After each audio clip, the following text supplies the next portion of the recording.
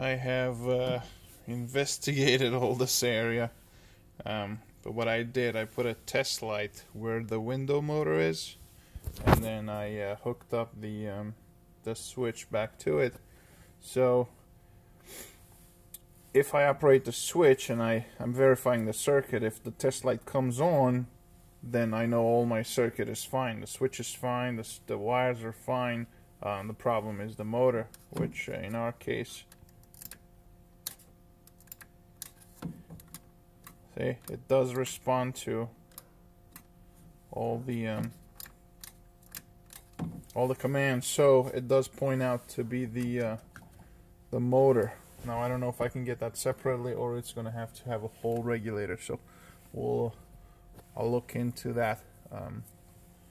So far, switch checks out good, so is the wiring.